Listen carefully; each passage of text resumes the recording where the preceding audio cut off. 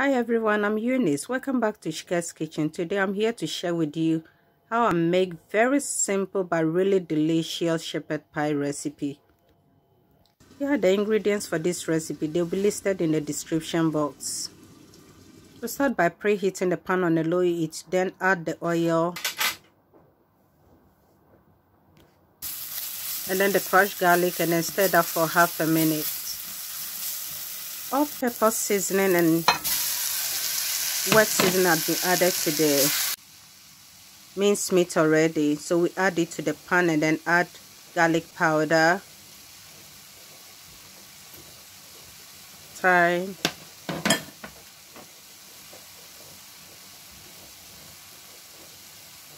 oregano, and then stir that, cook it for about 10 minutes.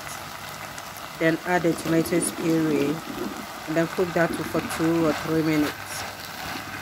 And you keep stirring it. You then add the blended scotch bonnet and cook that for 2 minutes. Then add the onions and stir that too. And then add the diced tomatoes and then cook that for about 7 minutes. We then add the diced carrots and then stir it and add the garden peas and then cook it for about 5 extra more minutes. Our sauce is almost ready. In a separate pan, add water and then add your pure diced potatoes. You then add salt, stir it and cook it for 20 minutes. The potato is ready. Drain it and then start mashing it. Do it really well.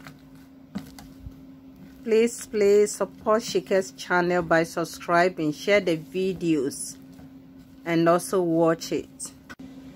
We then add 1 egg to it and then continue to mash it.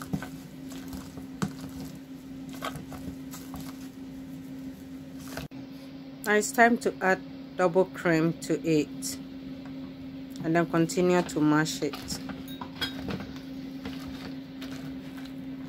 And finally we add grated cheddar to it and then mix it. We've transferred the sauce into a baking dish and then add the mashed potato on top and bake it in the oven for 180 degrees for 20 minutes. Thank you so much for taking your time throughout to watch this video. I will see you soon in my next video. God richly bless you.